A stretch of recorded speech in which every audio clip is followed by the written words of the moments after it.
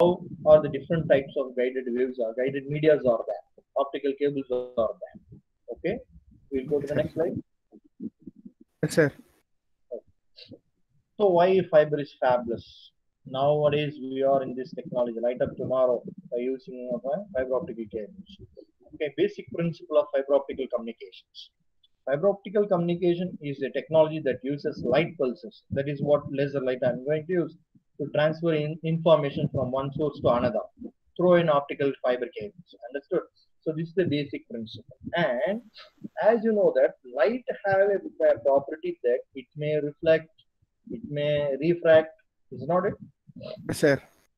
So if I have used a light that it should not get refracted, then the intensity will be higher. Okay, if a light gets refract, what will happen? Automatically the light will get certain loss. It's not it. That Sir. loss has to be avoided in the case of fiber optical communication. If I am sending in a light in an optical cable, what happens? Definitely light will travel in a straight path, that you know that. When the light is bombarded in any portion or any space, what happens? Definitely will get refracted as well as it will get reflected. So when certain amount of light is get refracted, what happens is a certain amount of light will be lost. If light is get lost, then what happens? Definitely the data also will get lost. Is not it? Sir. Yes. So that has to be avoided. The refraction process has to be avoided. So there must should have only reflection. Okay. Inside the optical cable, the light should only get reflected, should not get refracted. Okay. Okay, sir. Okay, so this is the basic principle. When I am sending in a light inside the optical cable, the light should get only reflected. It should not get refracted. When it is get refracted in each and every reflection, what will happen at the receiving station? Total light will get lost. Okay, so we have to be avoid them. So to avoid this refraction, I have to make certain conditions for optical cable before manufacturing an optical cable. So we have to be remember these light, this optical cable should get only reflection instead of refraction. Okay. Okay, sir. Can you go to the next? Yes, sir. So evolution of optical cable. Even you have heard about Corning glass in Samsung mobile phones. It's not it? Yes, sir. Gorilla Glass. Yeah. Yes, Corning glass. So optical fibers were first developed in 1970s. So in the past 30 years before, 50 years before itself developed. But in our country, we have implemented in before 10 to 15 years. Okay. At the same time, gallium arsenide semiconductor lasers were also developed.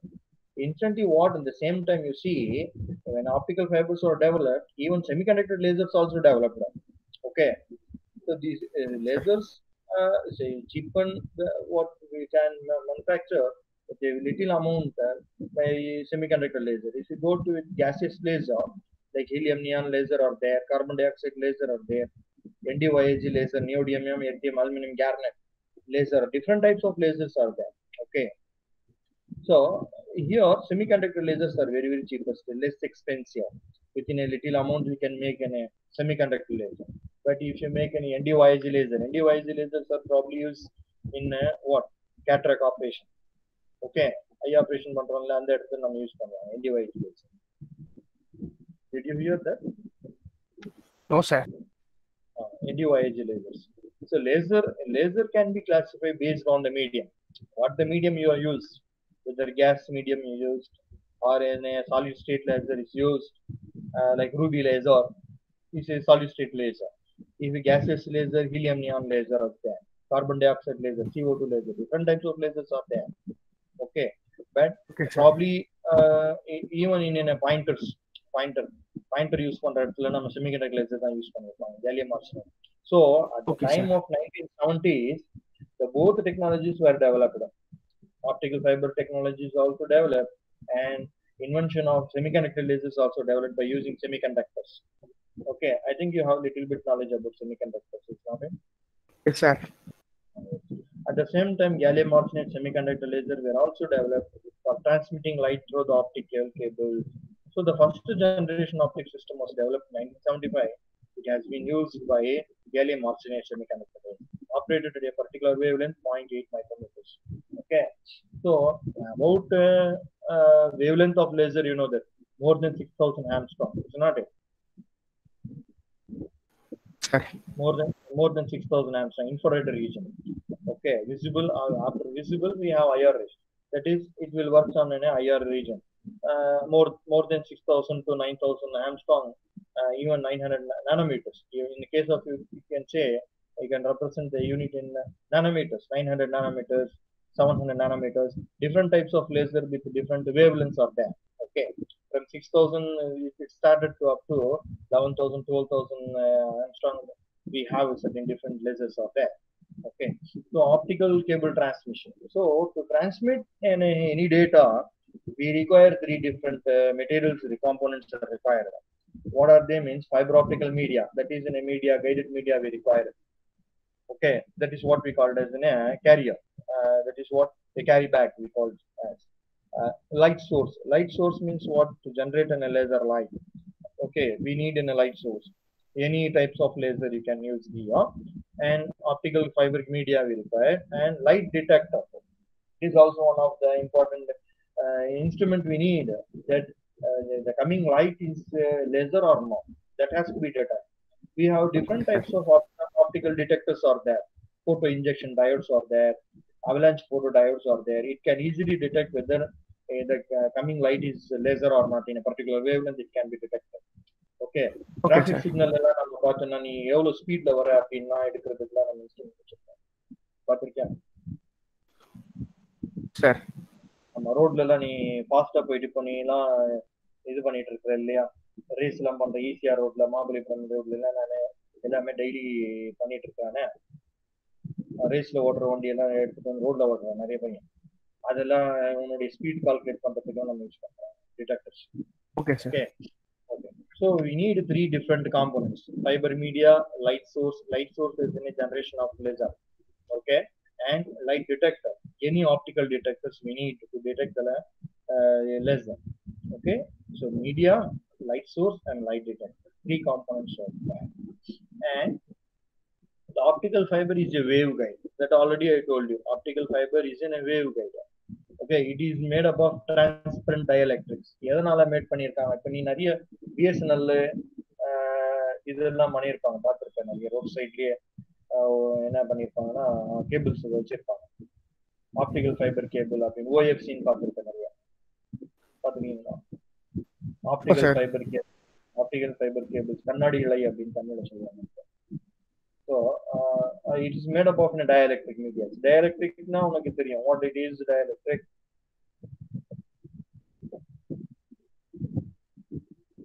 what does it mean? Dielectric, sir, non-conductive materials. Yes, non-conductive, like glass or plastic. It is made up of silicon dioxide. So optical cables are made up of a dielectric. It may be of a silicon dioxide material. Okay, how it has to be constructed? Fiber optical cables, how it's constructed? It consists of an inner cylinder.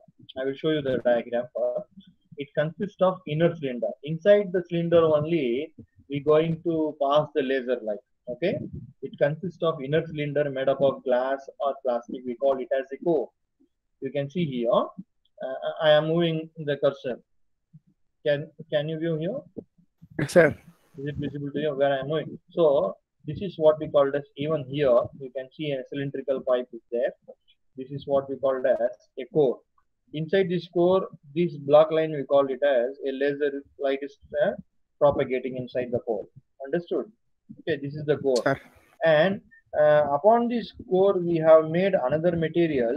It's also made up of silicon dioxide with different components, composites of silicon dioxide we made up. Okay, and we call it as a cladding. Okay, this cladding will be act as in a what? It may be protect the core material, that it should not bend or it should not elongated, or certain pressure should not act on the certain load should be not affect the light, affect the core material. For that we made in a cladding here. So we need in a core. Core is made up of in a silicon dioxide. Okay, and this diameter of the core, this diameter of the core should be should make it in a very least that it may send only one propagation of light should enter. Okay, one light. If you want to make more number of light, then you have to increase the core diameter. So by variation of core diameter, we can make the certain different types of optical cables. So we will later discuss. Okay. So how it look like optical cable is. So it is made up of a core as well as cladding. Both may be in the same material or different material. So inside the core only we're going to send a laser light. Okay. It consists of Okay, inner sir. cylinder made up of glass. The core has a refractive index N1. So let me call this core. This core will have a refractive index N1. I have to choose a different refractive index. Understood?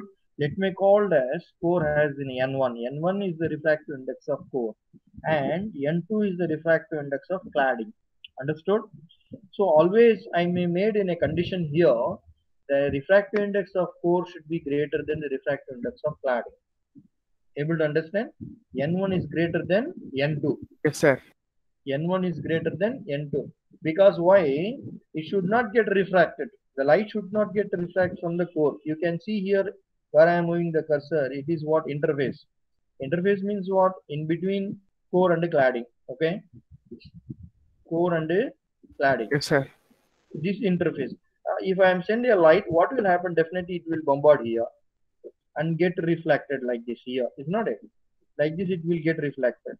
How I am moving a cursor, it will move along the core. Okay, whenever this light is bombarded or scattered here, what happens? It will get refracted. It will get outside the core. If it will get outside the core, what happens? Definitely the light intensity will decrease. So definitely there may have a loss of data. Okay. Okay, sir. Okay, so to avoid this, what I have to do, I have to maintain the refractive index of core should be greater than the refractive index of cladding. So the first condition is that we have to satisfy the two conditions. The first condition is refractive index, difference of refractive index. N1 is greater than N2. Okay.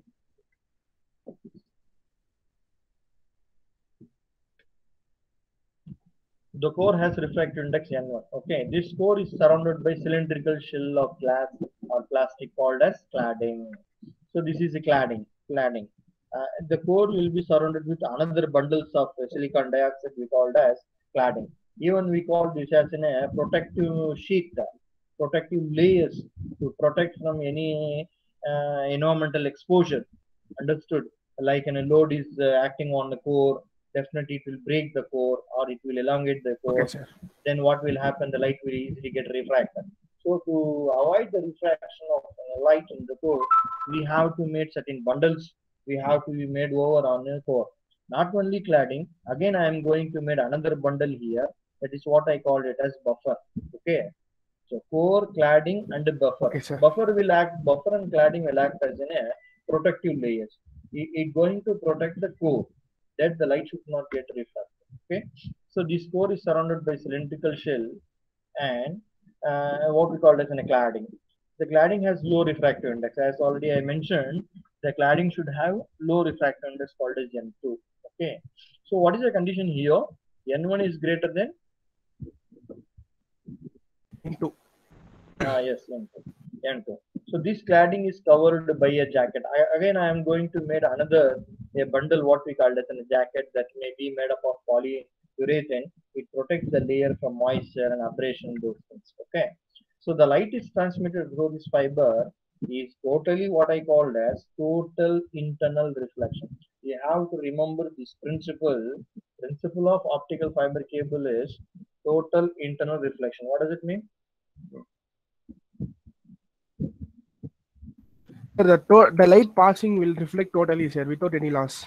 Yes, whatever the light enters inside the core, it should be totally reflected. It should get internal reflection. Internally, it should get reflected. It should not get reflected. So the principle is total internal reflection. The total light should get internally reflected. Okay. Sir. Okay. The fiber guides light waves to travel over longer distance without much loss of energy. So if you follow this principle, total internal reflection, then there is no that much loss of energy. Now, this is what we have discussed so far is about the what we call this in a guided media. I am not going to talk about the material what you have purchased. Okay, I am going to discuss uh, the carrier bag, the carry bag, like polythene bag or any bag you require to carry the material. That only Okay, we sir. are discussing. Okay, Understood? sir. And Sir. certain conditions are there for the carry bag. The material should be keep safe inside the bag. Is not it? Yes, sir. That like that we have to make. Even in carry bags also we have certain density of plastics of that. If you have overload on the plastic bag, what will happen? It will tear out easily. It will broke out. Is not it? ஒரு kilogram தான் போடணும் அதுல 2 kilogram மேல நீ போட்டனா என்ன ஆயிடும் கிழிஞ்சிரும் sir கிழிஞ்சு அதுதான் நம்ம வந்து என்ன பேசுறோம்னா conditions are there for the bag that only what we are discussing here about optical cables. I am not going to talk on the light or even we will discuss later about the light. Okay, about lasers we will elaborately discuss in even next. Okay, sir. Okay, no? I think you have understood by this image what is core and cladding. Sir. Okay, can you move to the next? Yes, sir. So core diameters, as already earlier I told, we have to differentiate core diameters in the range between 5 micrometer to even 600 micrometers, while cladding diameters may vary 125 to 750 micrometers. Okay, if you increase the core diameters, automatically the cladding diameters will also increase, but it is not depend upon a cladding diameter. Core diameter only we require it. That how we are sending in a light, whether you are sending or propagating only one light or multiple lights are sending. So even by variation of core diameter also we can make different types of cables are made. Okay, core transmits the light waves. The cladding keeps the light waves within the core by total internal reflection. Understood? Yes, sir. About refractive index, it's already about this n equal to sin I by sin r. Okay, for just reference I have taken what is the refractive index is.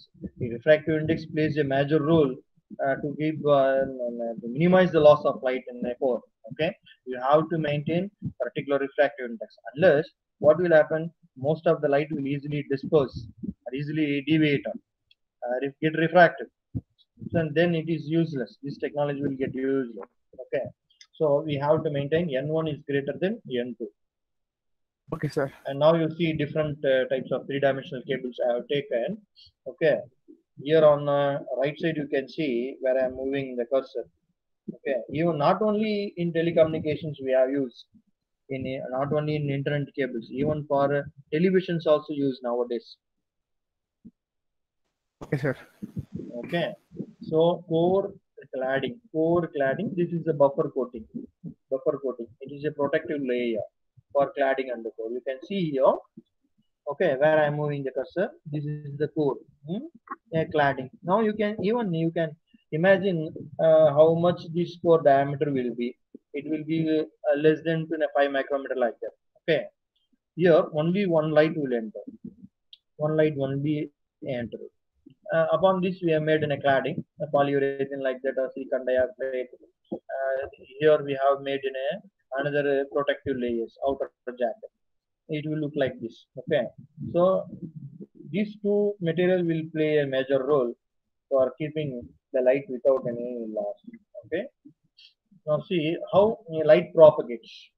Propagation of light inside an optical cable, as I told you, definitely will get reflected. So these arrow marks represent the propagation of light inside the core. Okay, so you can take any reference, whether n1 on earth, doesn't matter. But here in this diagram, what we have taken, core refractive index n2 and cladding refractive index is n1. Okay, then n2 should be greater than n1 here. Understood? Sir. Okay, so how see light propagates inside the fiber? Here we have when a laser source are there, it will generate in a laser light. Beyond this, we will have certain electronic components are there which will convert the audio signal to any light signal. Those things we'll discuss later. Now here the audio signal is converted into laser light. The light enters through the optical cable and get here reflected. Definitely what will happen here, certain amount of light will get reflected. It's not it. So whatever the condition you have followed, even though we cannot minimize, it will definitely get a certain amount of light will get lost. Understood? Here it Okay, will sir. get refracted. So, but minimum amount of light will definitely get reflected for each and every bombardment here. So this process, what I call as internal reflection. See, arrow marks are there. This light will get internally reflected. The light launched Yes, inside sir. the core at one end of the fiber. Fiber propagates the and the other end due to the internal reflection, the core and cladding interfaces. Okay. So total internal reflection at the fiber wall can occur only if you have satisfied two conditions. Okay, unless otherwise it will get easily refracted. As I told you earlier, the first condition is refractive index of core must be higher than the refractive index of cladding. Okay, N1 is greater than N2. Are you able to understand? Yes, sir. Okay. At the core and cladding interface, you must remember the second point. Okay. This is also very most important point, that how we can avoid the refraction process. At the core and the cladding interface, the angle of incidence must be greater than the critical angle. Angle of incidence must be greater than its critical angle. For each and every optical cable, we have particular critical angle. Understood? So Sir. that we have to be maintained. So in the case in a particular angle, I have to incident the light. If I go beyond the critical angle, definitely what will happen? It will get easily refracted. See in the case here, this is the interface. Okay, this is the interface of core and cladding. This angle, what I called as angle of incidence, is not it? Angle of incidence. Yes, sir. Okay, here we have what we called as interface. Interface. So this is the proper way where I am making the light to interface on this. If I make this angle greater or lesser, what happens? Definitely it will get refract. It will get easily refract if I am not maintaining the position of this incident light. So this angle has to be maintained for each and every core. So this may vary depend upon the core diameter. The angle of critical will vary depend upon the core diameter. Understood? So this is the exact angle where it may get internal reflection. If I go more than this, or if I come less than this, definitely it will get refracted. The light will travel on the interface. The light will travel on the interface means what? In between core and the cladding, the light will move slowly like this. Where I am moving the cursor, able to see that. Sir. Okay. The light will go on interface. What will happen when the light moves on interface?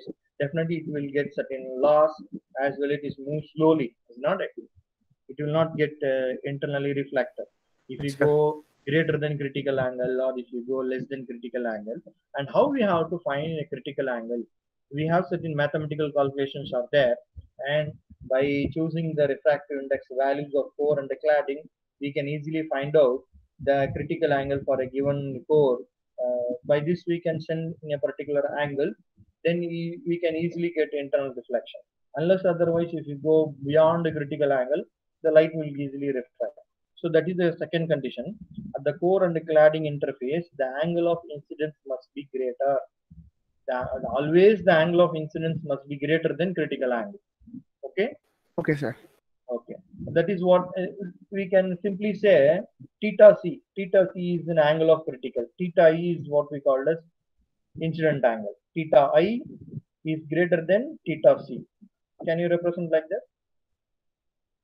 Theta I is greater than theta c. Theta I is incidence angle. Theta c is in a critical Critical angle. angle. Always Yes, sir.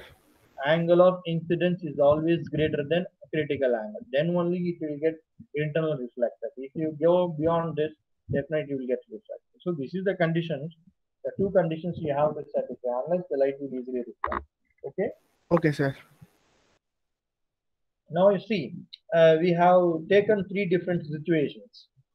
When the light is made to fall on beyond this critical angle or at the critical angle, what happens? So when I is less than critical angle, I is angle of incidence is less than critical angle. Okay, when angle of incidence is equal to critical angle, when angle of incidence is greater than critical angle. So in this condition, you can see on the figure C, this is the exact condition where the light internally reflected. Is not it? Sir. Able to understand what I am telling now? Yes, sir. Okay. So in which condition we will get internal reflection? Condition, sir. N1 greater than N2. N1 is greater than N12 in all cases, that has to be followed. That is the first condition. Second condition is what? When angle of incidence greater than critical angle, sir. Yes, yes. When you follow these conditions, definitely you will get internal reflection. Okay. What happens when I go an angle of incidence is less than critical angle? What happens? See here, it will get Reflection. easily refracted. It's not it. Yes, So sir. this angle, this incident, this is the incident ray. It's not it.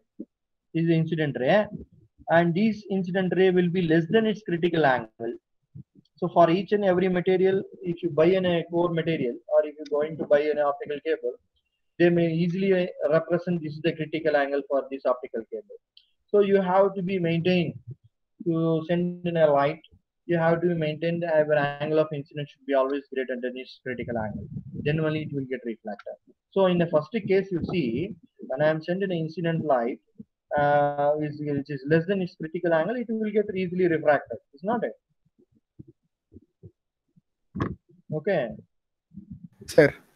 Okay. In the second case, you can see when angle of incidence is equal to critical angle, both angles are same. Okay, both angles are same. My incident ray is equal to its critical angle for the given optical cable. Then what happens? This ray, that is the reflected ray, will get on interface. The light Okay, will sir. propagate on the interface. Interface means what? On core and cladding, the light Between will the move. two. Yes, between the two materials, core and cladding. This is the interface. In the case the light will propagate on the interface, what will happen? Definitely, certain amount of light will be scattered or lost, and the velocity of this light will be very, very less. It's not it. Yes, sir. எப்படி எப்படி சொல்றதுன்னா உரசிட்டே போவோம் உரசிட்டே தேய்ச்சிட்டே போவோம்.